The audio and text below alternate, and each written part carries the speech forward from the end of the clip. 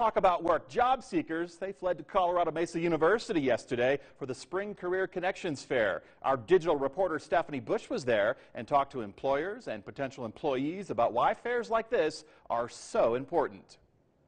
Need a job, or how about a career? Colorado Mesa University has you covered. Its annual Career Connections Fair comes just in time for summer and for all those CMU graduating seniors. But the job fair isn't limited to just students, it serves the entire community. My main goal is to find the start to a real career that I can excel at and succeed throughout a company instead of just another job. And the opportunities to succeed are vast.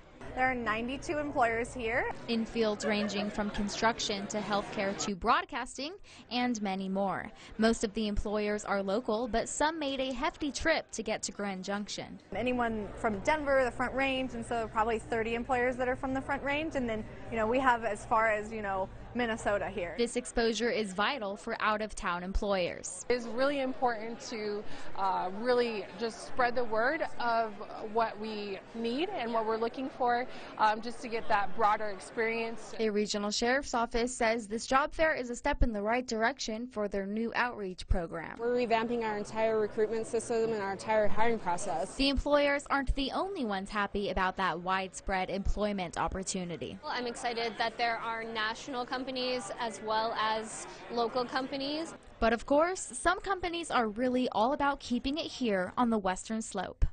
People who stay in the valley develop relationships with our clients, and those relationships are really important.